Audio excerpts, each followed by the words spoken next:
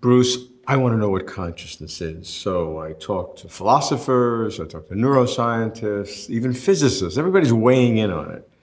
Maybe I'm going in the wrong direction. Maybe we should start really basic. Maybe I should talk to children. You talk to children. You do research on children. What can we learn about consciousness from children? You know, that's a really good point. We talk about consciousness usually as adults, and we make the assumptions that children are just little adults. But that's never really been true.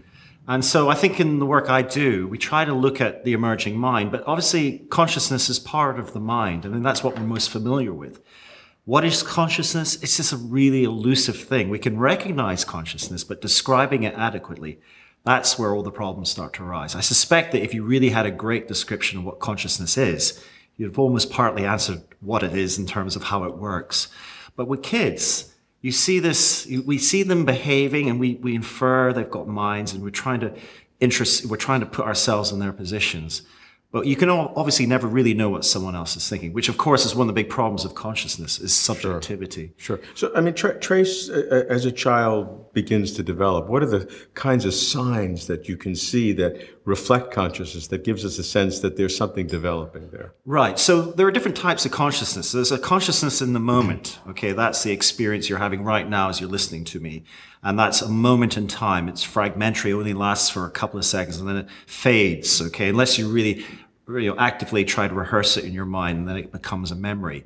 So unless it's actually stored as a memory, it will just fade into oblivion. So that's the momentary consciousness. And I think that every, animal with a brain must have that to some extent. That's what we would call sensation and perception. And I think that's there from the beginning. But if I ask you to reflect upon things and bring into consciousness experiences, then that's drawing upon your personal history. Now, I don't really think it's plausible that a very young infant can have much of a personal history. That must be an emerging property. And for example, if I ask you to think about, tell me about yourself, you can relate facts about your history, but a child doesn't do that. In fact, very few children have any memory before their second birthday. And that's an interesting phenomenon. We call it infantile amnesia, inability to kind of recall these early events. Well, most people only can think back till they're 3 or 4 years old with the first memory. I can see myself, maybe at 3, 3.5, I had one scene, but that's it. Indeed, and the things that you do have are fragmented kind of sensory events that don't really make a lot of sense. But from about 3 years onwards, then you've got more little bits of script about things that happened in events. Now, of course, there are always going to be people who have or claim to have earlier memories, and there will be others who have typically a very emotional memory, because these seem to get lodged much further in memory. But I think you need to have a sense of self. Okay, I think you need to have a sense of who you are as a protagonist, as a character, in order to weave together all these events into a meaningful story. You made the claim that even infants can have sensations, this first element of so-called consciousness. How do you know that? Well, in the way that they respond, we can do experiments to see whether they habituate. That's this behavioral response that if you expose to a stimulus, you initially show this alerting reaction to it, but if you repeat the exposure, then your behavior eventually just sort of flattens out. So this is a way that you're actually learning things. And so we've got all the behavioral evidence that they're showing a typical profile. What would an experiment look like? Oh, it could be something simply like responding to a visual picture and how much time they spend looking at it, or how they respond to a sound. Anything which is a sensory event will cause this immediate alerting response that eventually declines. In fact, some of the really early work of memory was done with simple alerting with sea slugs. This is Eric Kandel's work. And we know actually at the neural level where that memory is being encoded as a transmission. And you can see that in infants? Well, we don't actually do single cell recordings with infants for good reasons. But of course, it's all based on the animal work. It tells us where in the brain and how in the neural system. But you see behavioral Oh, sure, absolutely. Yeah, babies are learning actually before they're born. You can show learning in a fetus. So it's a ubiquitous type of behavior. And of course, actually, their memories can be quite surprisingly long. So studies have shown that babies, if they're trained to, for example, kick a mobile, if you tie a little ribbon to their foot and then you tie it to an interesting mobile, and every time they kick, the mobile moves, then eventually they learn that this behavior produces an outcome.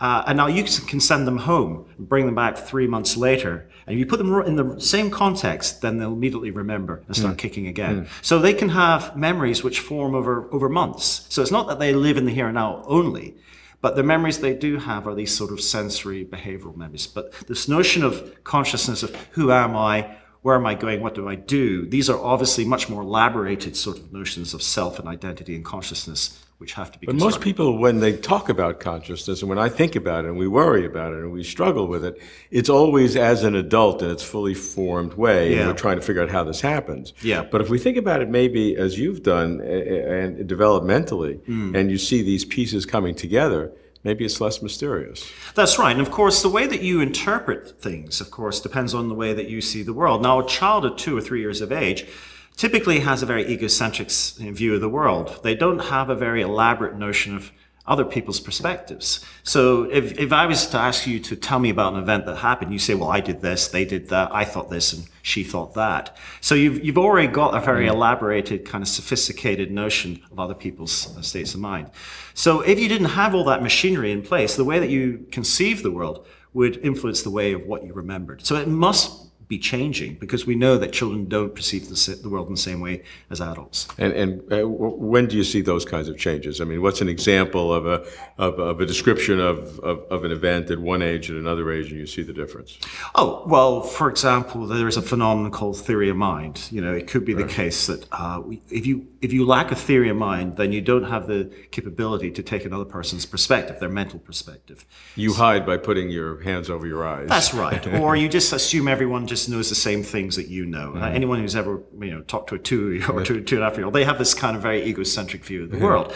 Now, around about 3 to 4 years of age, there's this very marked transition where children start to understand that other people have different mental states. They acquire this theory of mind. Now, with that kind of a sudden transition, you can understand what other people are thinking, that they may have a false belief. They may think something is true, but you know it's not.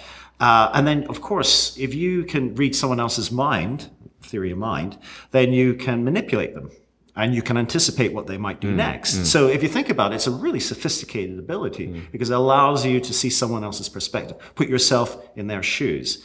And so that will affect the way that you interact with people all the time. And without that, then that's a different experience. So, for example, individuals with autism will not necessarily have a very sophisticated theory of mind. They'll have a real problem trying to understand someone else's My view. granddaughter recently, I heard her say that was a joke. And I went, a joke? I don't know. What is a joke? I don't understand that.